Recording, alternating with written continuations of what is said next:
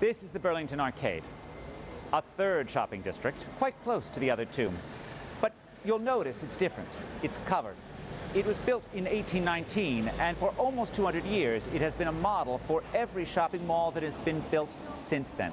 A model for the Piccadilly Arcade, a model for the Galleria Vittorio Emanuele in Milan, a model for the Galleria in Houston, Texas.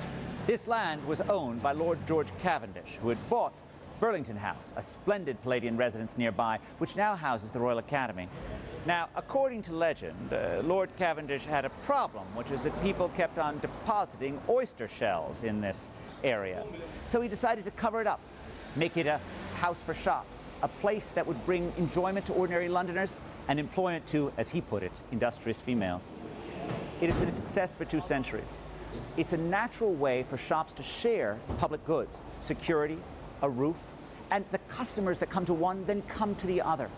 It is yet another example of an urban innovation that happened in London and then was copied throughout the world.